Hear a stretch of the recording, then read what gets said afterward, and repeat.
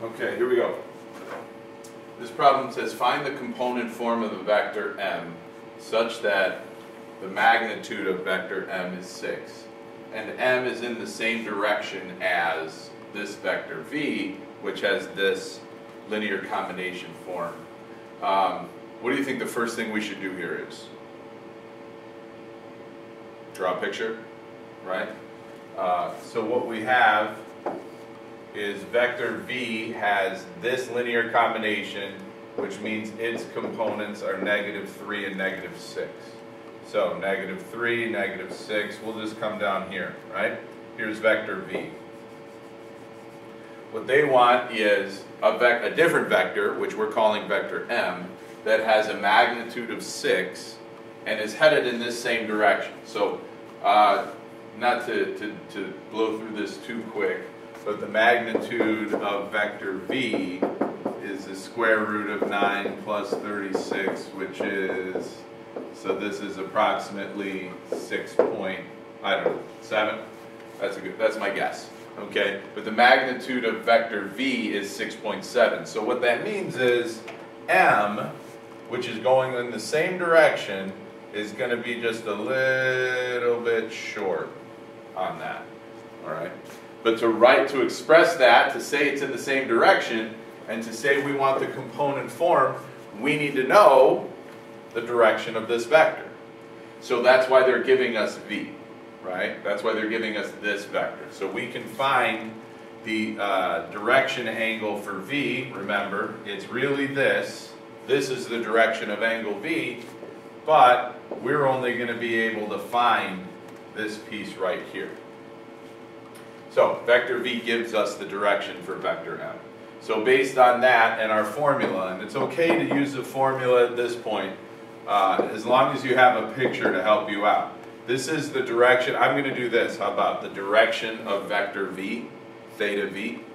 Okay, sometimes we use subscripts like this to give our variable a specialization or a last name, if you will. Is the inverse tangent of v2 over v1. All right, that's our formula for finding the direction angle. And I think I've still got Desmos open over here. So the inverse tangent, I'm just going to change these ones. The inverse tangent of -6 over -3 is 63.4. I know it's hard for you guys to see this, but this is 63.4 degrees. All right? So since the formula tells me 63.4 degrees, positive 63.4 degrees, remember, that's telling us this angle right here. Okay? That's giving us the acute measurement between the vector and the closest x-axis. Not the positive x-axis necessarily, but the closest x-axis, which would be over here. So this is 63.4. So the direction angle of this entire vector goes all the way around. It starts here, it swings up through 90, over to here, through 180, and then another 63.4 degrees. So that the entire angle is 63 plus 180, which is 243.4 degrees. So vector m, which is in the same direction as vector v, also has this direction angle. Okay? It just has a different magnitude. So we're going to take this problem one step further now. So vector m has the magnitude of 6. And it has a horizontal component of cosine 243.4 and a vertical component of the sine of 243.4. This is perfectly fine for expressing component form when you know the magnitude and you know the direction angle. But let's say, just for the sake of example, the one that we're doing right now, what if they wanted to know the actual run? What if they wanted to know the run and they wanted to know the rise? And I knew this, okay? If you're wondering how complicated that's going to be, it's going to be super simple. Because if you look back at one of the videos before, when I multiply this by this, that takes the place of the run, okay? I don't want to jump around too much, but we did this problem earlier, okay? we said that writing this for this vector took the place of that number. So those are equal. So if I want to take something that's written in terms of magnitude and direction angle like this, and I want to come up with that, all I have to do is punch this into the calculator, because this will have the same value as that number, right?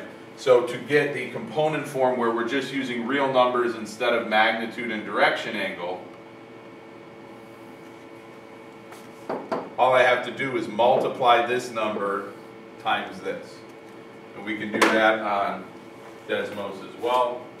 So we have 6 times the cosine, times the cosine of 243.4, negative 2.7, and then 6 times the sine of 243.4, negative 5.4. So negative 2.7, negative 5.4.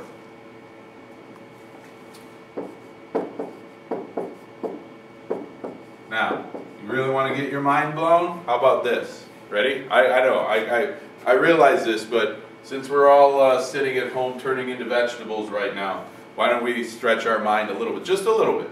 Let's bring this back to geometry, because this just occurred to me, right? When you look at these two components, right? Negative 6 is twice as big as negative 3, is it not? In other words, this times 2 is that. If I have a vector that's traveling in the same direction as that, okay, then what I'm forming, here it comes, what I'm forming are similar triangles.